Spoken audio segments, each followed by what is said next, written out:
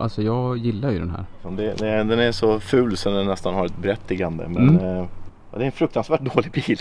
Det är en riktig hatkärlek liksom. Ja, men då drar vi igång. Ny vecka, nytt avsnitt. Då kör vi.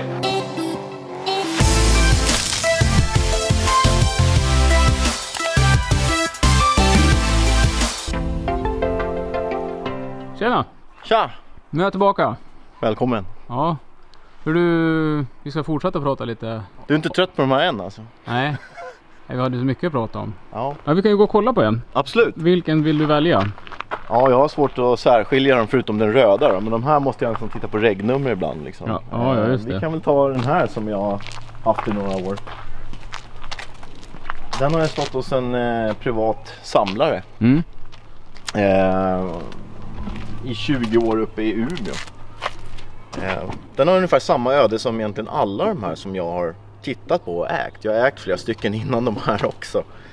Objekt och sådär. Men de kördes ungefär 10 år. Sen var de stående i någon loge eller någonting. Och sista besiktningen brukar vara 90-91 någonstans sådär. Och sen så har de tagits fram och renoverats någon gång då. Och sen den här har stått som privat samlare uppe i Umeå i typ 20 år. Och är renoverad 85 och sen då inte körd. Ja, det syns ju när du kommer med en gul bil. Ja. Det är nästan lite postenvarning på färgen. Ja, precis. Ja, jag var ute och åkte igår och fick höra gul bil, någon som skrek. Jaha. Senast. Så att, ja, nej men det syns ju. Det är ju härliga färger.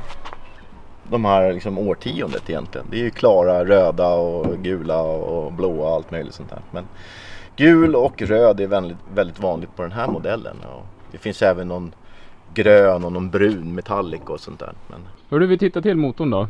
Ja. Och här är man ju rätt ofta och undrar vad som försiggår. Men det här var ju jättefräscht. Ja, det här är fräscht. Och när han gjorde ordning den här, han var allergisk mot rost. Så han ville vara helt säker på att det inte fanns någon rost någonstans. Han plockade isär hela bilen. När var det då? 99. Efter att han hade stått sedan 78. Och då har han liksom tagit ur motorn och allting sånt där. Så allt har ju varit ur. Och han berättade när han köpte bilen ny så var han glad över att det satt innerskärmar. Men när han tog bort innerskärmen för att se vad som fanns bakom, då var det ju omålad plåt. Så det är inte så konstigt att de har rostat. Och det är mycket falsar och dubbelplåt och trippelplåt och allting. Så att rosten älskade ju de här liksom. Men den här kördes då bara mellan 75 till 78 och sen stod den till 99 och sen är den körd, jag tror det var 90 mil tills jag hämtade den. Mellan 99 och 2018. Och här ser man ju också att motorn, halva motorn typ sitter ju liksom här under. Det var ju inte meningen att det skulle sitta en motor här. Den skulle ju sitta bak liksom. Så att det är inte så kul att byta ventilkåpspackning och grenrörspackning och sånt där. För det är liksom, ska man lyfta ventilkåpan så måste man dra upp torkarna på halvvägs och stänga av. Annars får du inte loss ventilkåpan. Innan jag kom på det. Det har varit samma fel på allihopa. Liksom, bromspedalerna har fallit i botten med en sån här grej. Byta huvudcylinder på allihopa.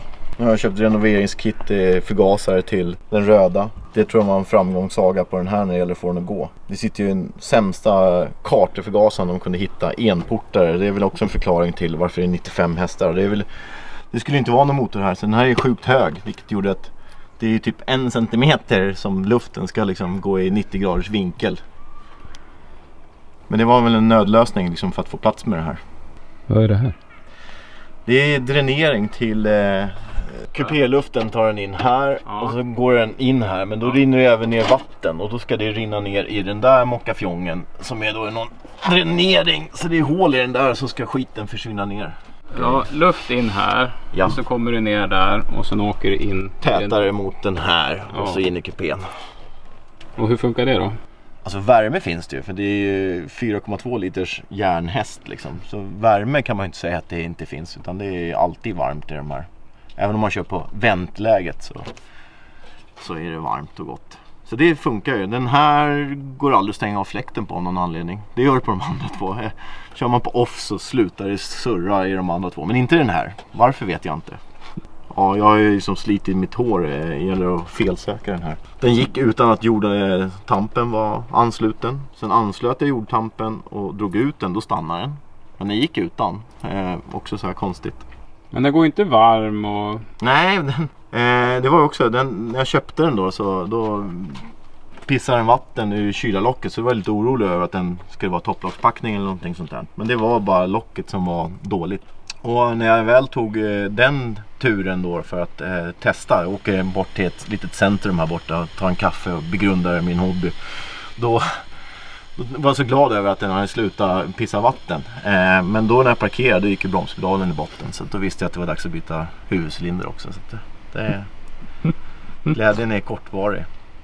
När du lämnar hemmet, ja. Hur mycket verktyg har du med dig? Ja, jag noterade faktiskt det när jag höll på att flytta lite bilar här. I den här ligger en brandsläckare och 9/16 nyckel som är bra för att efterdra diverse olika saker. En liten mejsel för att ställa tomgång. Halvtums nyckeln för att vrida på fördelaren. Nu har jag ställt allting det, så det ska vara schysst. Men en liten mejsel, ofta för att få lyfta på luftrenan och titta ner för gasen. Kommer det soppa, kommer det ingen soppa, eller i med startgas eller någonting sånt där. Så att, lite verktyg. Men jag har ju nästan gett upp liksom. När den stannar så vet jag att den brukar hoppa igång. Man får gå ut och dra lite så här random i saker och så hoppar den igång och ingenting förklarar egentligen varför den stannade, och så går den bekymmersfritt. Den röda gick bekymmersfritt typ hela sommaren. Och sen så skulle jag åka ner och hämta dekaler här nere, då stannar den 6 gånger. Och nu startar den igen och åker, så att man vet aldrig liksom. På den röda så gick huvudvajern av. Och då kom de på den briljanta idén att de sågade upp i huven för att kunna öppna den uppifrån. Men de sågade på fel ställe, så det är ett hål i huven som de har svetsat. Och det slutade med att någon la sig under bilen och stack upp handen och kunde öppna den. Men då hade de redan kört slut på typ olja och sågat upp ett hål i huven.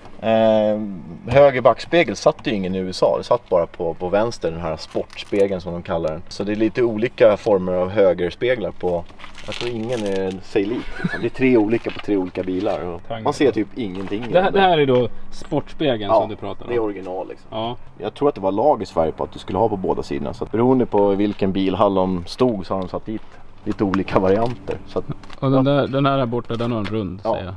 Så 3 bilar och 3 olika speglar. Precis, så det här ser ut att vara någon gammal typ Volvo-spegel eller någonting. Ja, någonting. Är det här originalplåtisar eller? Ja, det är det. Fast de är inte lackade som de ska vara.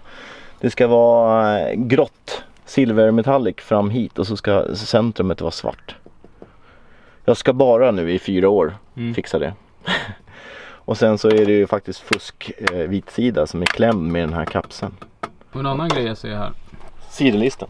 List? Ja. Den här har ingen list. Nej, de har jag ligger i garaget. Han tog bort dem när han lackade den. Det var väl seriöst då, men jag vill inte limma dit dem.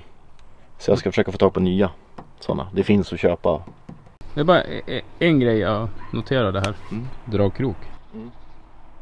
Ingen dragkrok. Vad kör man med dragkrok på den här?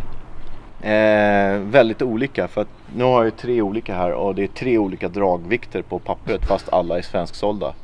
Jag tror att det är 690, 1500 och 1250. Why? Ingen aning. Det är samma bil, alla är svensksålda, men det är 3 olika dragvikter. Så att jag har inte provat att dra någonting. Men den här är ju klassad för 1500 kilo, så att jag är lite sugen på att skaffa en gammal husvagn, men jag har ju ganska mycket grejer. Men det skulle vara kul. Och så när jag frågar på besiktningen, för jag har en lös dragkrok innan jag köpte den här som jag tänkte sätta på den andra gula ska jag väl säga nu då. Då frågar jag på besiktningen, är det liksom möjligt att klassa upp den? För att det finns ju högre dragvikter. Ja, nu måste du ha intyg från AMC. Ja, jag tror inte det är någon som svarar så. Men, ja, så jag vet inte hur det går till. Kanske om jag samlar på mig tillräckligt många bilar att jag kan överbevisa dem att de är likadana liksom. Det här är intressant, för det här köpte jag första ägaren. Då frågade jag, hur fan fick du 1500 kilo? Ja, jag begärde det, sa han. Tydligen så kunde man begära det när man liksom hade fått dragkroken ditsatt och de gjorde regbesiktningen. Det var det mesta man kunde få på en vanlig sån kula, 50 kula, innan det vart större liksom. Över 1500 kilo var man tvungen att ha 60 kula på den tiden, tydligen. Men han begärde att få 1500 och då fick han det, så det var tydligen inga bekymmer. Och det instrumentet eller pappret har jag kvar, så att jag kan ju kanske visa det för bilprovningen. Den här är ju faktiskt gjord så att högerdörren är 1 decimeter längre i nederkant för att det ska vara lätt att kliva i och ur där bak. Ja, det syns ju mest om man jämför här nere. Ja, det avståndet därifrån till dit Det är mycket mindre på den här sidan. Här uppe märker man inte samma stora skillnad. Här är det bara några centimeter, men i insteget så är det liksom... Och det kan man jämföra med den andra bilen, den står ju här. Ja, det kan man göra. Så det var stort det där. Jo. Och där uppe är det väldigt brett. Ja. Och sen byter vi här då. Ritt. Och här är det väldigt smalt. Det är bra bilar att välja mellan. Ja. Och den här brukar jag också växla mellan bilarna. När det är jävla så brukar jag liksom tröttna och så sätter jag dit den. Och så tar jag bort den tillfälligt och så kommer den dit igen och så håller det på sådär. Du har inte funderat på att göra någon Wayne's World Edition bil då? Jag har funderat på det och jag har funderat på att göra en pick-up. Jag har sett någon som har gjort pick-up också. Men det är ju så här, om jag hittar någon så tycker jag att jag kan göra någonting sånt mer då. Och sen så börjar jag förfina istället och så blir det aldrig av. Så köper jag kanske en till och så. Och däremellan så kanske jag blir avtjatad någon också liksom. Hör du vilka bilar? Ja. Helt fantastiskt. Det var jätteroligt att vara här. Du är inte trött på de här än alltså? Nej. Ja, det var allt för den här gången. Vi syns i nästa avsnitt. Ja. Ja, tusen tack för att du fick komma hit. Tack själv. På återseende. Detsamma. Ja, hej på. Hej. Ja, här har vi ju DN då. Och tidningarna ljuger ju aldrig. Så att här står det att det är sportbilen Pacer X som stod i en utställning om hastighet, död och extas. Jag tror inte att DN-läsarna vet om att det är en 95 hästar i den här och att den typ kanske gör 0-100 ibland.